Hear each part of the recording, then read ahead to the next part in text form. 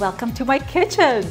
We have lived in this house for 20 years and it was finally my turn to get my kitchen renovation done. I'm so excited to show you what we have done. So our previous kitchen was a builder basic kitchen. It was 20 years old. There were no special materials or finishes in it. It was time for a change, and I'm so happy that finally I have a chance to really showcase my talents and my approach to interior design.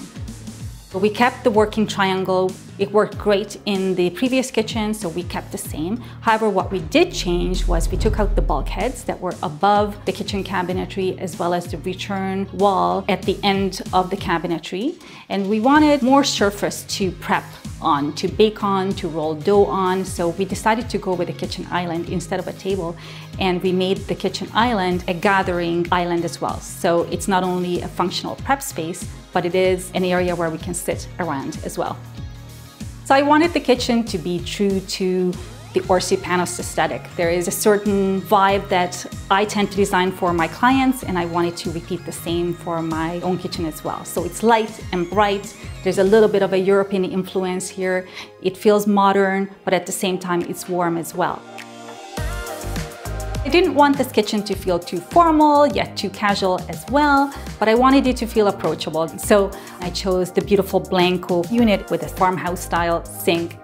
The BLANCO sink is in coal black finish. Stainless steel scratches over time, I find, and the sill granite is such a wonderful material. It's easy to clean, it doesn't scratch, it's really easy to maintain, and it feels so good. It feels like natural stone when I touch it. I love it.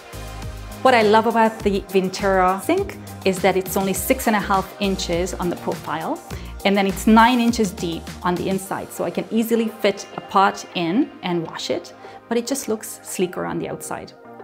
We chose the Catres faucet because it is a gooseneck style, which I love, and I also like the fact that it has a flexible black hose, so I can really rinse out my dishes and my sink. It's just perfect. 3 key components of sink, faucet, and accessories by BLANCO create one seamless solution in the kitchen. I've always wanted to experiment with natural materials in my clients' kitchens, and there's often hesitation about using natural marble as a countertop. So we splurged and went for a beautiful marble on the kitchen island, as well as we repeated that same material on the hood. So we cladded the hood in that beautiful marble. And then on the perimeter countertops, we used a contrasting material. It is a quartz and it is almost black.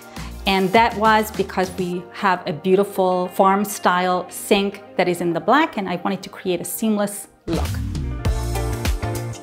The builder basic kitchen also lacked lighting. Now we have amazing layered lighting, which I'm so happy about. So we have pot lights throughout. We have a wall sconce over the window. We have under cabinet lighting, as well as we have 2 flush mounts over the island. To me, it's just more modern and more minimal versus having 2 pendants. This island is so beautiful. It's so shapely. It really is the focal point, and I really wanted that to be the star of the show in this kitchen. We changed the flooring. Now we have beautiful large format tiles. We also wanted to bring in a little bit of warmth with the backsplash. So instead of a white typical tile, we went with something that brings in a sense of warmth and a more of a taupey shade.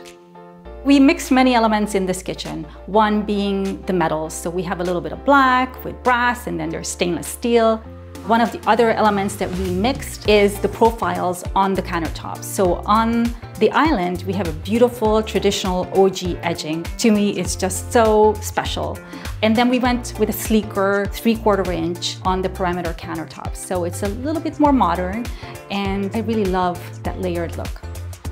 It's not a big kitchen, but I took my time to implement as much storage as possible. We went with lots and lots of drawers. We have a pull-out pantry, which is fantastic. I have a dedicated drawer now for vitamins, which is like next level luxury in my opinion.